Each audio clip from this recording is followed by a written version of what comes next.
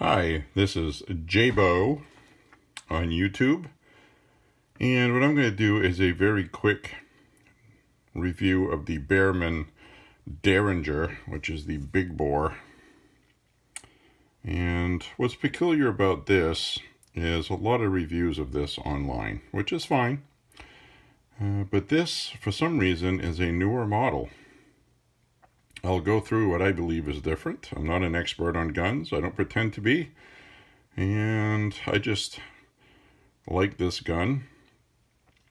It is the Derringer Big Bore in 38 Special.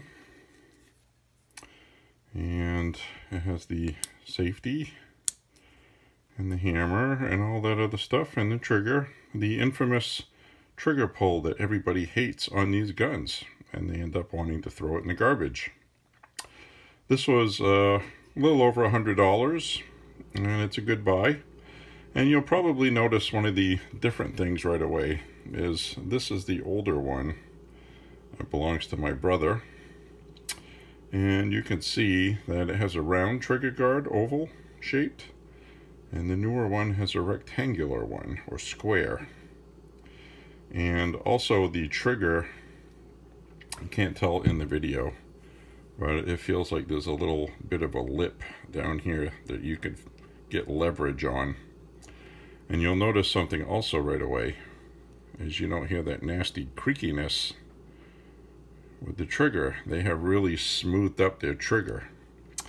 Now this one, you'll probably hear it on the video, it creaks inside the gun and it's not even cocked. So,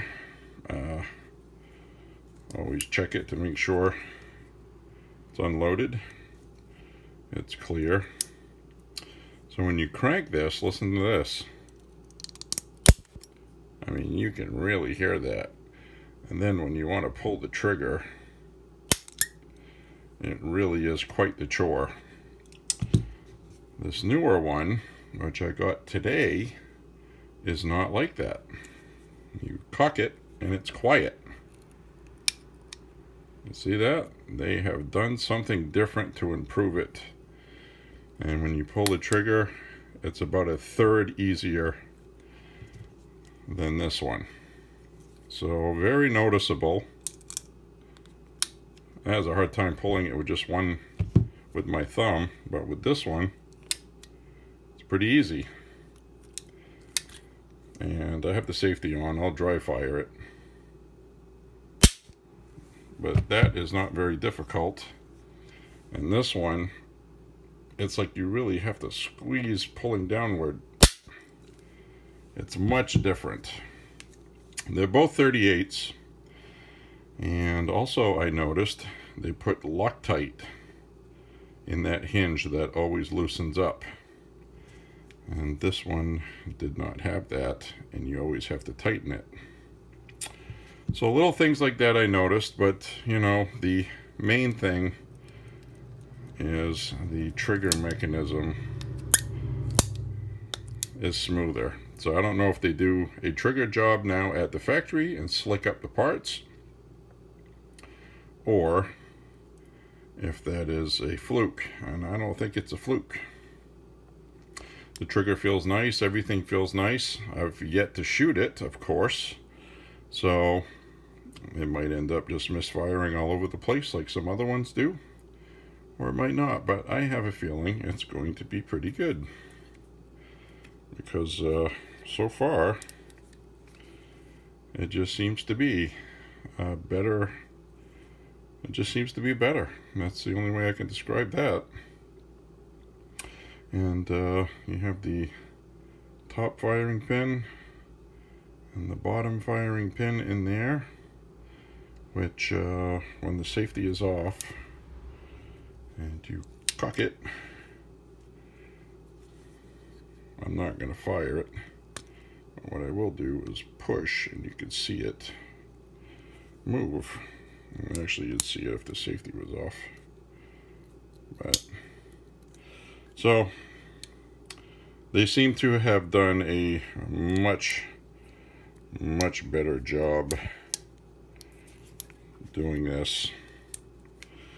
And You still get the typical things in the box, the lock, and this little paper explaining to you that you have to pull downward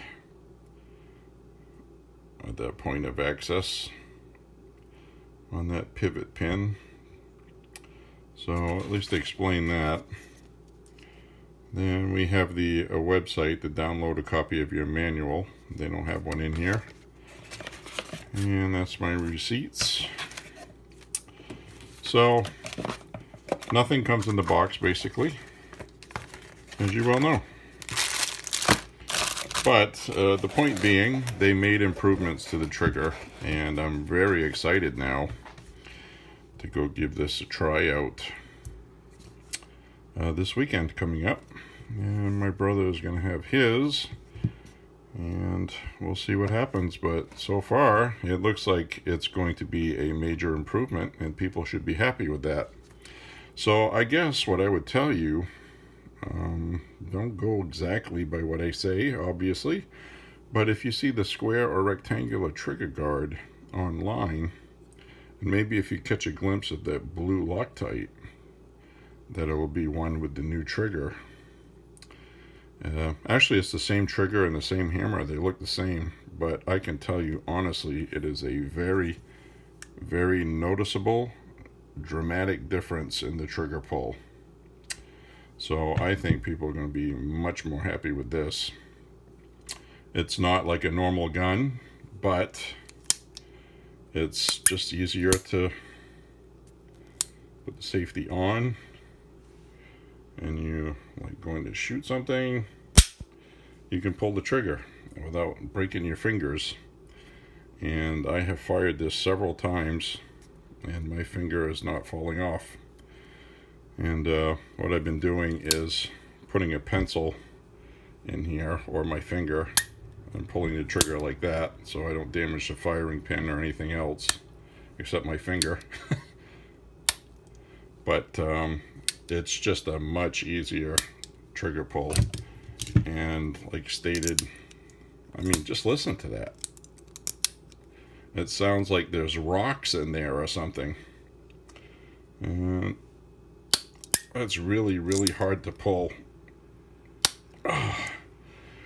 And I can tell the hammer is hitting my thumb harder too. So I'm wondering if it's going to strike the firing pin lighter with this newer version, and the older one, which sometimes we've seen people with the firing pin go right through the primer and pop the primer right out. We've seen some of those too. So I don't know, we'll give it a try, and I will add another video and let you know. We're coming up on about a little over 8 minutes, so that's the end of this video, I think.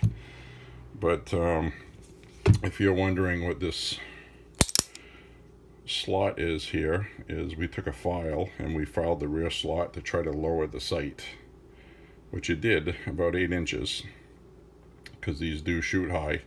And it's a little trick I do on my black powder guns, on the ones that have the rear sight built into the hammer. So you just file in there, and you can do your windage side to side filing as well. But it seemed to work on this, because if you look at it closely, which might be hard to see here, but that slot that's put in at the factory is actually hindered by this piece of the receiver.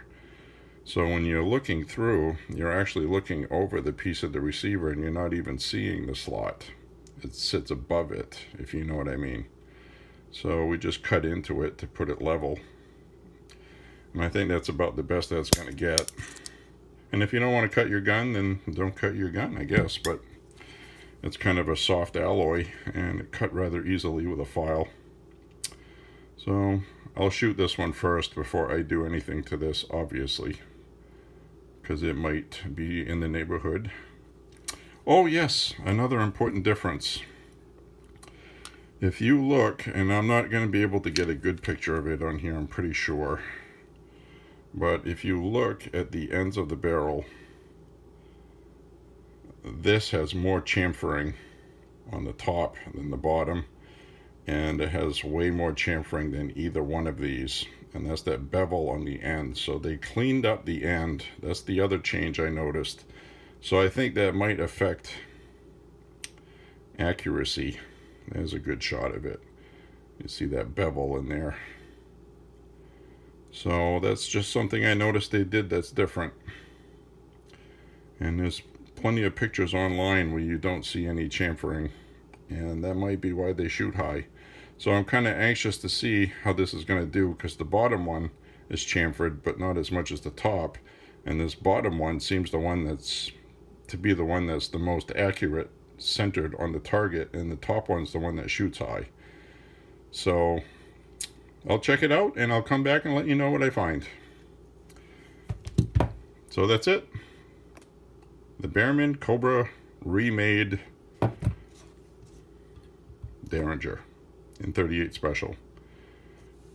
I don't know, you might want to try it out. It's got a much better trigger. You'll be happy with it, I can tell you ahead of time.